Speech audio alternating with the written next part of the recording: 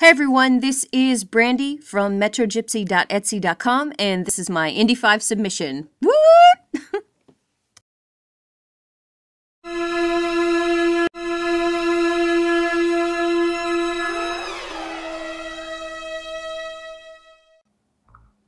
So to start off, I thought I would talk about the 5 W's, of which George W. Bush has absolutely no part. Okay, so the 5 W's are who, what, when, where, and why. I'm going to do them a little bit out of sequence. The first one will be right, which is who. Who would be me, MetroGypsy. I'm Brandy Sanders. I lived and worked professionally in New York City and LA. I pursued acting, dancing, musical theater, off-Broadway, feature and indie film for a very, very long time. I even had a role in a film featured at the Cannes Film Festival, and another distributed through Blockbuster, featured numerous times on IFC, Showtime channels, HBO, all that good stuff. This made my parents very happy, but I still get lumped in with, you know, she was an actress, but she's not Angelina Jolie, super uber famous types. So what can I do? I don't want to be a stereotype, right? Why is going to be the second one. What the heck did I just say have to do with MetroGypsy? Well, by working and performing on stage in New York and using my bachelor's degree in theater arts, I helped to create a group called Absinthe Cabaret, which is a dark cirque performance venue in the vein of vaudeville Lucent Dossier, except we're on the East Coast. It's kind of a vaudeville dark cirque nouveau burlesque group. If you have any interest in finding out more about them, it's myspace.com/Absinthe Cabaret. MetroGypsy actually began as a creative side project alongside Absinthe Cabaret. I was working on the show's costumes design, particularly for the Green Fairy, which I was playing. After the headdress came out on stage, a lot of the people in the audience started to comment. A lot of people started to ask for me to make them their own headdresses, their own feather fascinators, and that's really where MetroGypsy was born. For another W, what? My focus is on original mini top hats, tilt hats, the custom feather fascinators, huge custom Sally Rand feather fans, and one-of-a-kind vintage and upcycled pieces created for stage performance, burlesque, and anyone else who really loves standing out, especially actors, performance-based people who are naturally creative on their own. For another W, when?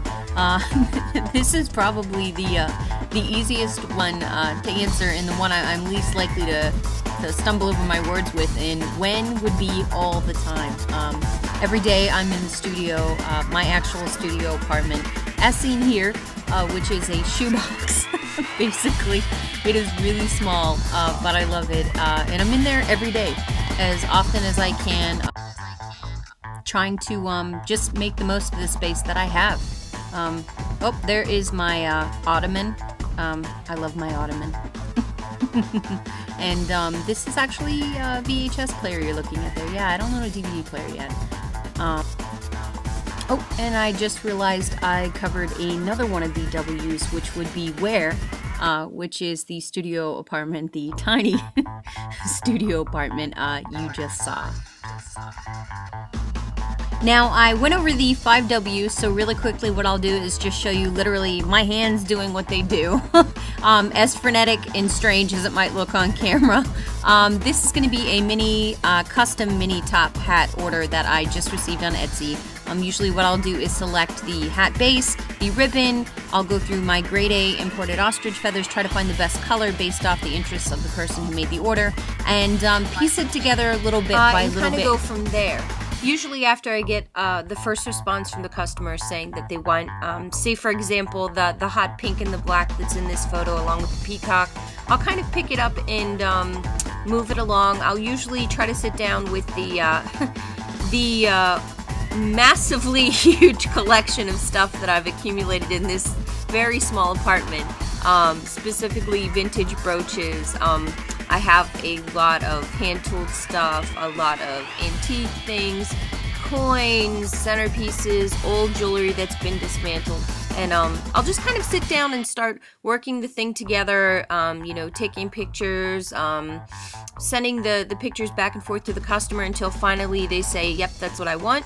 and that results with a hat like that is pictured here. That is Lord & Taylor antique brooch, 2 black grade 8 ostrich feathers, this really nice black silk ribbon that I actually picked up in New York, and some ribbed tie-around ribbon around the throat as well. So that's usually what it ends up looking like. Sometimes not, and sometimes you get a customer that wants something really specific and you have to kind of Vulcan mind meld with them to figure out what it is. But usually it ends up being that, or one of the things that you're seeing right now. So basically that's it. That is the 5 W's, a brief crazy looking clip of my hands putting this stuff together, and that's about it for me. That's MetroGypsy. If you're interested in finding anything else about MetroGypsy, I'm on my first cup of coffee, so bear with me here. I promised Allie I'd get to them today.